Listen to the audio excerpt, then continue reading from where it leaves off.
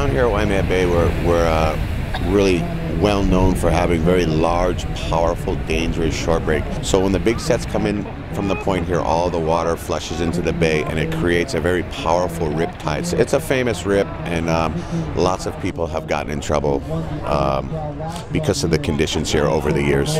And more people got into trouble the day before the Eddie Aikau surf contest happened. Yesterday was a very sketchy situation. We had lots of surfers going out and testing their skills out here at Waimea Bay, and we had a couple surfers get injured, and a few surfers needed to be brought in at the end of the day. Additional lifeguards were needed for the contest. They remained on standby patrolling the beach and the ocean. Waimea Bay ever since. Lifeguards prepared for the worst but felt confident in the safety of the contestants. Anytime a surfer puts himself in that kind of conditions with a surf this extreme, it's going to be dangerous, but rest assured, Quicksilver has provided some of the best water patrol available in the world right now. But Waimea got the best of the best surfers. Seasoned veterans like Tom Carroll got hurt the day before. The huge surf brought huge crowds. More than 15,000 people showed up to see the first in 5 years celebration. Gotta move your car, these people can't get to work. Police monitored the safety on land as vehicles flooded the roads for miles. I own a towing business too,